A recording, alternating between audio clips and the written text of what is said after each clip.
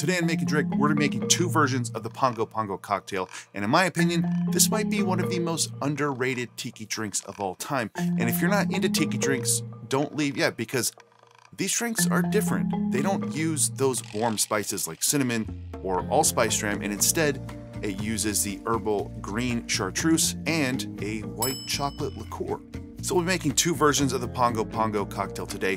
One is the original version from 1940, and the second is a version that I just kind of stumbled across as I was looking at a menu and substituting with the ingredients I had on hand. And I think that version is actually better. Now, the Pago Pago is mainly known today because a version of it is on the menu at Trader Sam's at the Disneyland Hotel, and due to Jeff the Beachbum Berry unearthing this recipe in his book from 2009 titled Beachbum Remixed. But the history here is a bit weird.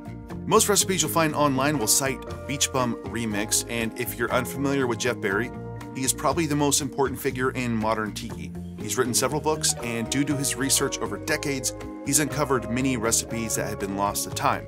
His app, Total Tiki, is a collection of all of these recipes, including many more, and it is constantly being updated. It is definitely the best tiki drink app there is, and to me, it is actually one of the best cocktail apps that's out there.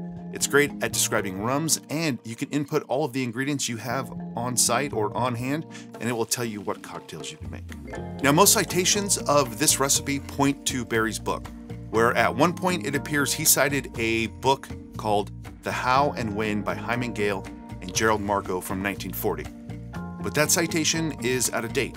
The How and When was published by the Marco Liquor, which was a chain of at least 3 liquor stores in Chicago, whose vice president was Hyman Gale, and manager of store number 2 was Gerald Marco.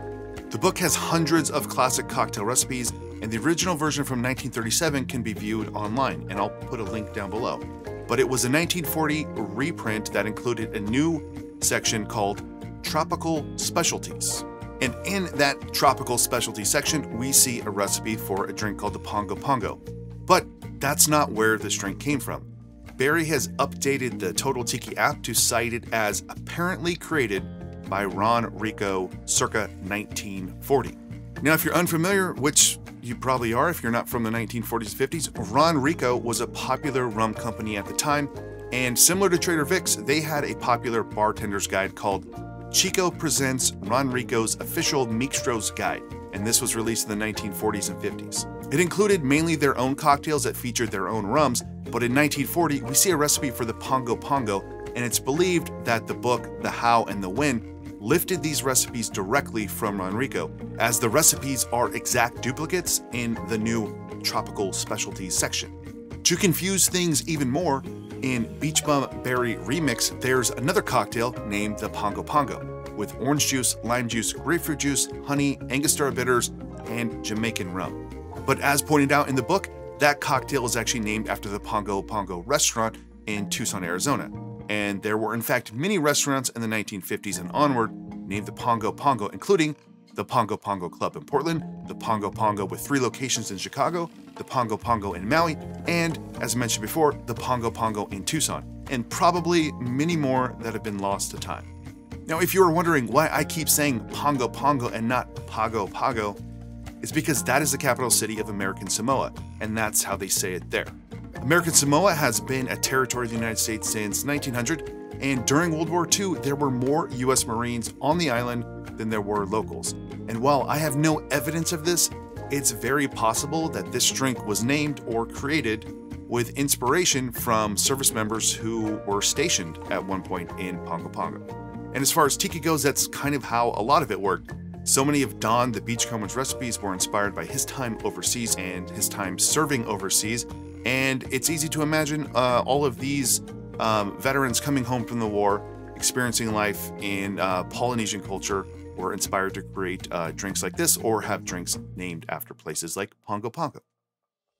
So finally, let's make the original version, and then afterwards we'll make the version that I think is a little better.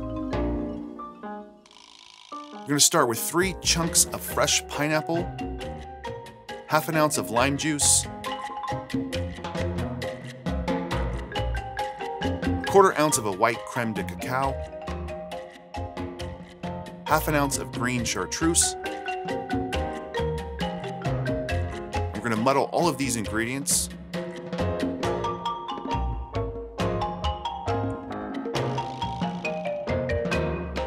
Now we're going to add in 1.5 ounces of Bacardi 8 or another aged Puerto Rican rum.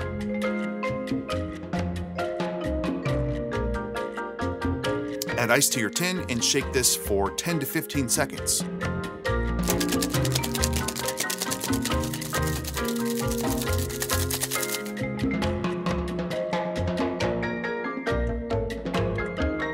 We're going to strain this into a coupe.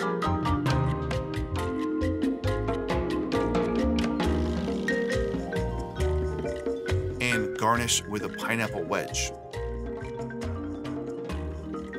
The Pago Pago. I do like this version. I think if you like pineapple, the pineapple really shines. Green Chartreuse adds like a sweet herbal note to it.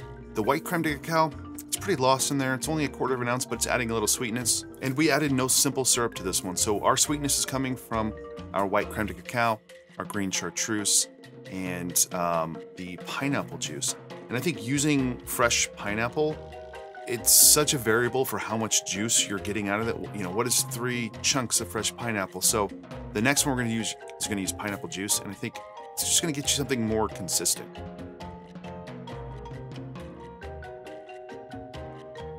Now let's move on to the drink that I'm just calling the Pago Pago number 2, which is a drink that I made on accident while trying to make the original version. The inspiration for this was Trader Sam's at the Disneyland Hotel, where they have it on the menu and have it served on ice.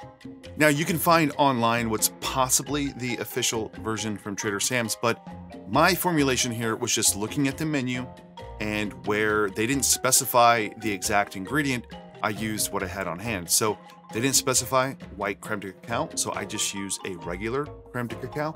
And they also didn't specify green chartreuse, so I used the yellow chartreuse I had.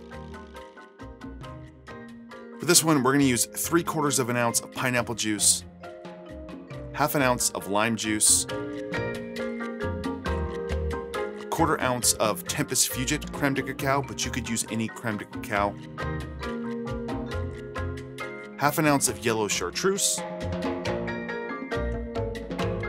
and 2 ounces of a Jamaican rum. And I'm going to be using Appleton Signature, which I think is just a more approachable entry-level Jamaican rum. It's not super funky, and it's something that most people will enjoy. We're going to whip shake this for 15 to 20 seconds or until the ice is totally dissolved.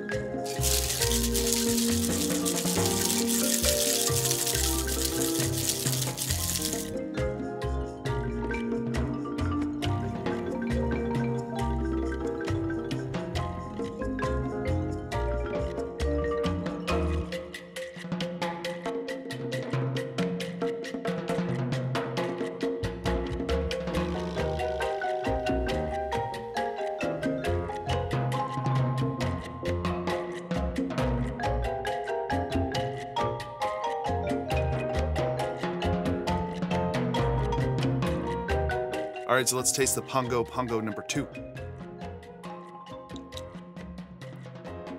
This drink's a little bit confounding. I don't even know how to describe it.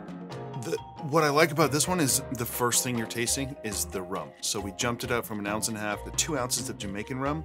Like I said, this Jamaican rum is pretty approachable. The Appleton Estate Signature, I think it's under $20, and so it's a good value, and it's a great rum, especially for cocktails. And what's strange is it does have this familiarity, which is, you know, pineapple juice, lime juice, and rum. So those are things that if you've had tiki drinks that you're used to. But that creme de cacao, it just adds like a hint of vanilla. The chocolate, I don't really get as much, but that's adding some sweetness. Now, I don't know for certain, but I think yellow chartreuse is slightly sweeter. It has less alcohol. The green chartreuse is 55 ABV, and yellow chartreuse is 40. Yellow chartreuse is 40. Now this one is sitting out longer, and they're next to each other. The real difference is the chartreuse. The green chartreuse here is much more intense. I don't know, it's not as pleasant. The green chartreuse and the white creme de cacao add a little extra bitterness to this one. Getting some of that bitterness from your pineapple juice as well. But I like the Trader Sam's version. So I do love tiki, and when I see tiki recipes, I like to honor the historical recipe, but there are some times where you have to stop and think, you know. This is from Ronrico's Mixtro guide. Why do we have to honor it so intensely? Why can't we change it up? So Trader Sam's has this on the menu, a similar version to this. I don't know if they use White Creme de Cacao or not. It's more familiar. I think it's more refreshing, and I think it's more enjoyable. So there you go, 2 versions of the Pago Pago Cocktail. One from Ronrico's guide from 1940, and the other which is a riff of the version on the menu at Trader Sam's today. My name's Derek, this is Make and Drink. If you enjoyed the video, give it a thumbs up, like the video, subscribe to the channel if you haven't already. Otherwise, see you on the next one. And if you want to check out some more tiki videos, or learn how to make your own White Creme de Cacao, you can check out these videos right here.